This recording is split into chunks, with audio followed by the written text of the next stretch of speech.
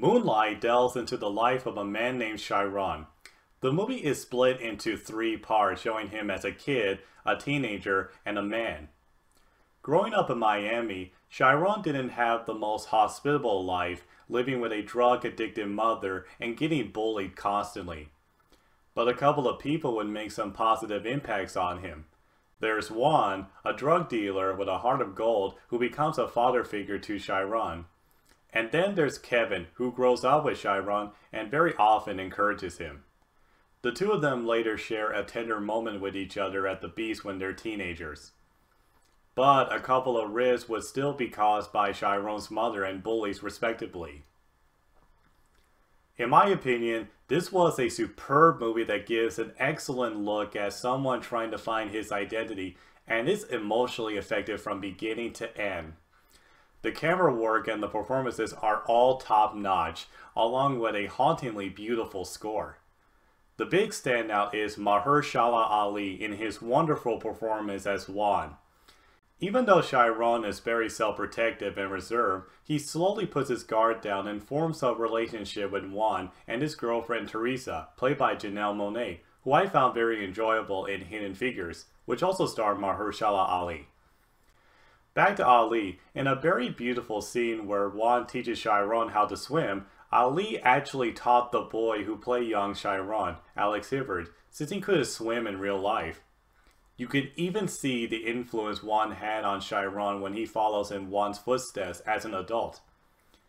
Even though he's only in the first third, Mahershala Ali certainly makes the most with his presence on screen, ending on a heartbreaking note. A well-deserved Oscar-winning performance indeed. Significantly, the title comes from the story Juan tells Chiron on how a Cuban woman saw him as a boy in Moonlight and calls him Blue. Also, Chiron and Kevin's intimate moment at the beach takes place at night, so they're bathed in moonlight too.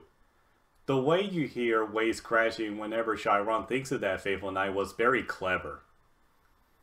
I won't go into any more detail because I don't think I could do this movie any more justice, but by and large, Moonlight is a brilliant character study that is ultimately breathtaking in its characterization and sentiment. It shows the harsh reality that people like Chiron go through, which then leads to a very powerful and open-ended conclusion. I am giving Moonlight my complete approval.